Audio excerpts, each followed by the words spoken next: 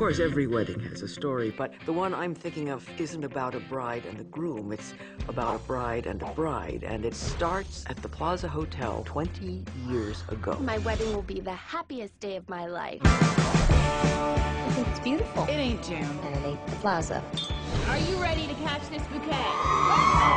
I'm feeling kind of strange because of all the things you said. Liz? Will you marry me? Yes. We're Marion's 1 o'clock, and we're each other's maids of honor. I have 3 openings at the Plaza. 2 the 6th, 1 the 27th. Oh, my parents' anniversary's the 6th. It's so meant to be. Oh, then I'll take the 27th. You want to discuss this with the grooms? No? Can't get enough. That's good for Isn't that gorgeous? Oh my God. It's stunning. Maybe I should keep looking. Get the dress. Marion. Your wedding dates have been booked on the same day. Which one of you wants to choose another venue? What?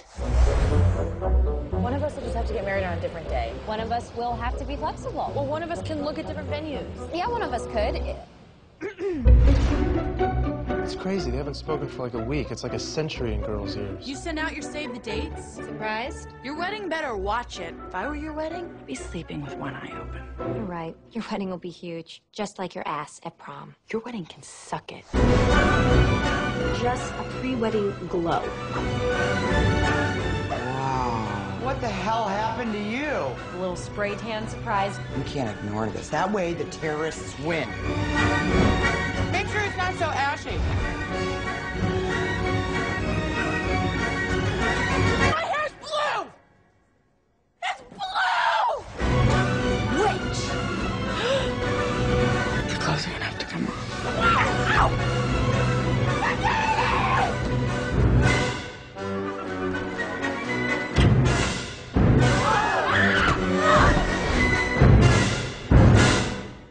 Is it that bad? Fletch didn't think it was that bad. Well, honey, he's your fiancé. He probably thought your hair looked nice, too.